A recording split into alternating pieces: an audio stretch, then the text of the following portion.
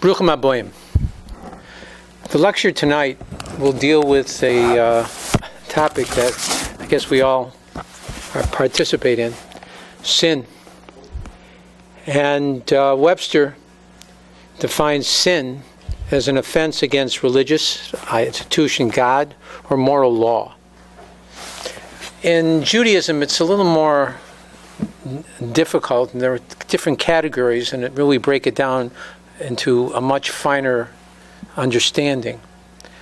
The three basic categories are what we call avon, pesha, and chet. And they translate into avon as iniquity, a pesha is a transgression, and a chet is a sin. So how are they different?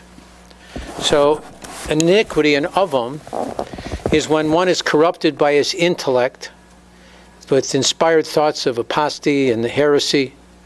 He denies the one who commands, or denies that he is commanded regarding a certain matter. Pesha, person who transgresses, when someone rebels against his master, he recognizes his master and he deliberately removes his yoke from him.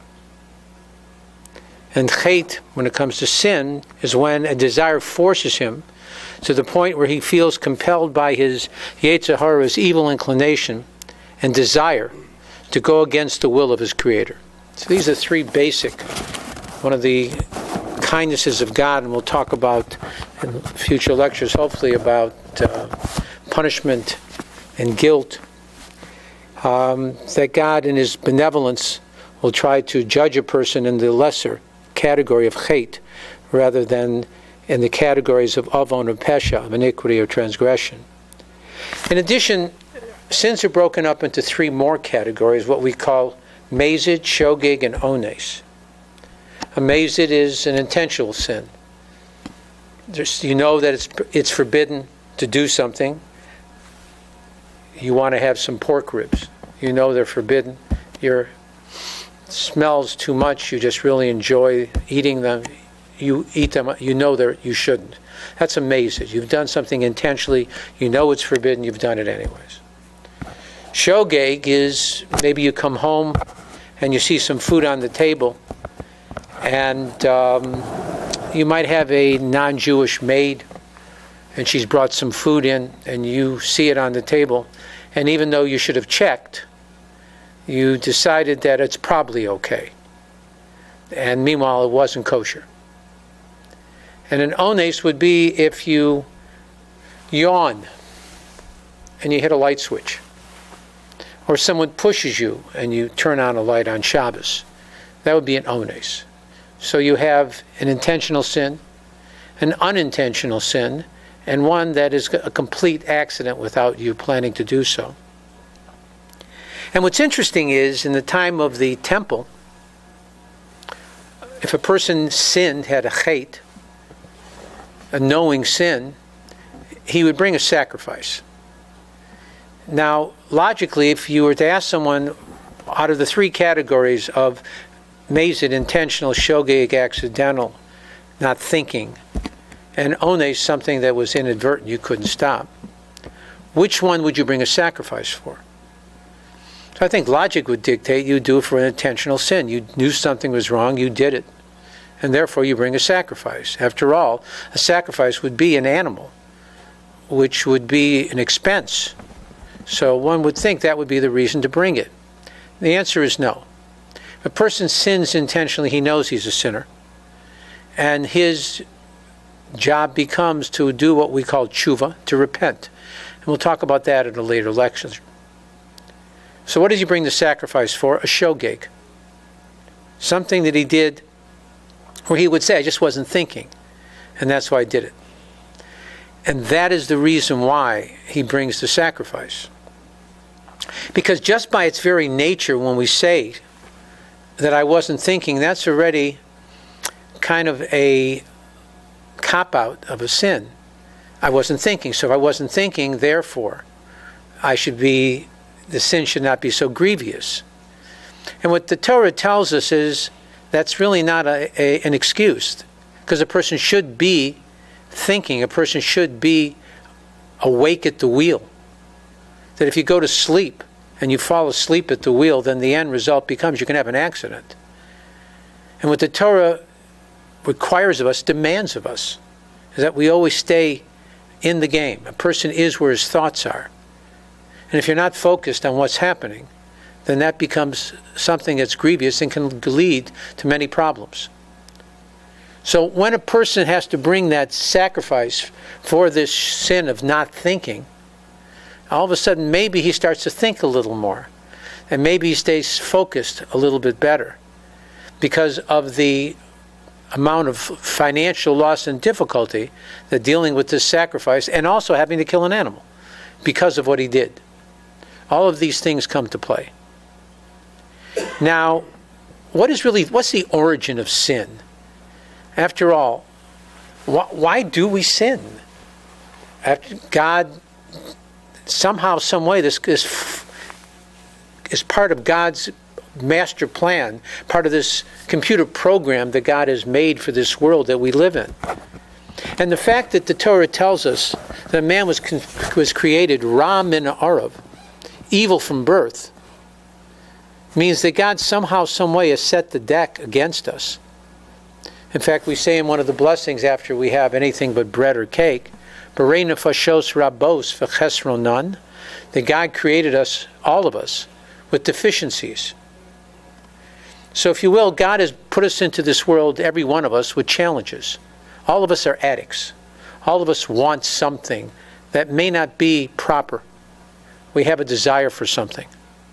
And our job in life is to work against that negativity, that challenge that we have, that personality trait, and become better by doing so.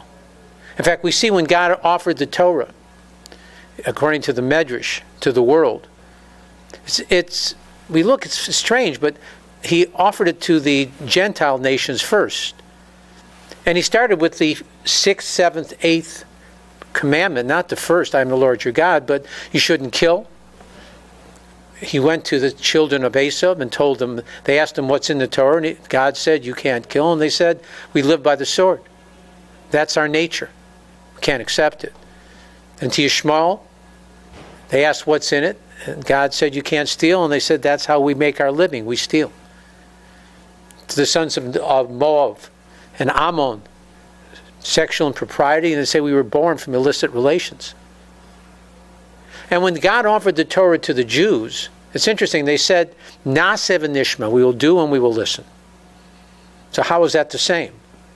And the answer is that the trait of a Jew is to always be one that is a stiff-necked people, a person who's contentious, a person who questions everything.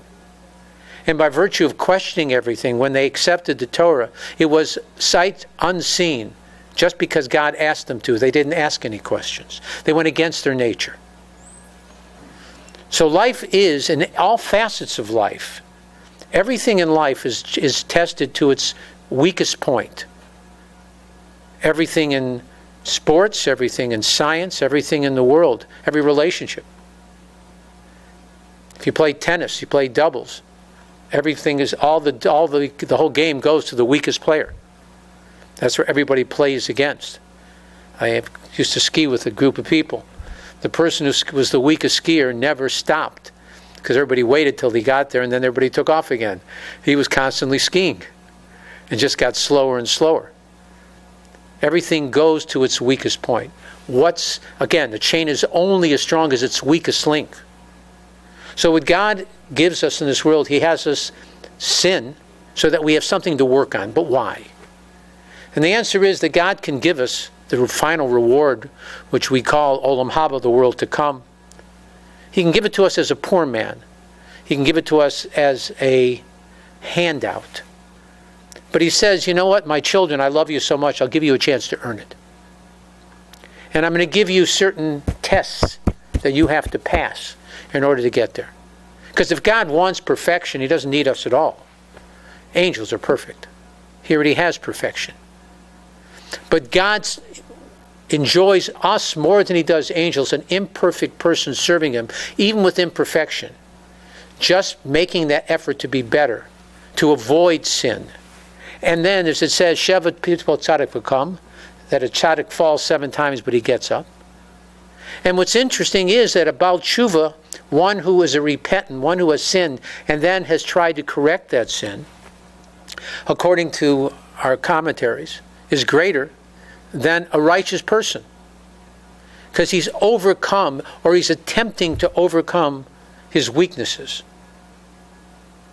In fact, we see that Moshe Rabbeinu at the end of his life is called Ish Ana Ma'od, the humblest of all men. Why that? Torah compliments him about nothing other than that. Because Moshe Rabbeinu's test in life was arrogance. He was born in the palace of Paro, or brought up in the palace of Paro, as a prince. According to the Medrash, was the king of Ethiopia for 40 years, and then the king of the Jewish nation. He was always in an elevated position. He was always a hedge taller, not just physically, but in all regards of everyone around him, which gives a person ego. And yet he was able to overcome that and become the humblest of all men, take his weakness and make it a strength. And that's our job. Our job is that though we may sin, we need to take that as a test. And where does sinning again come from? Again, we know the Torah gave us the 10 commandments, which is really not 10 commandments. In Hebrew, it's the 10 sayings. 5 on one tablet and 5 on the other.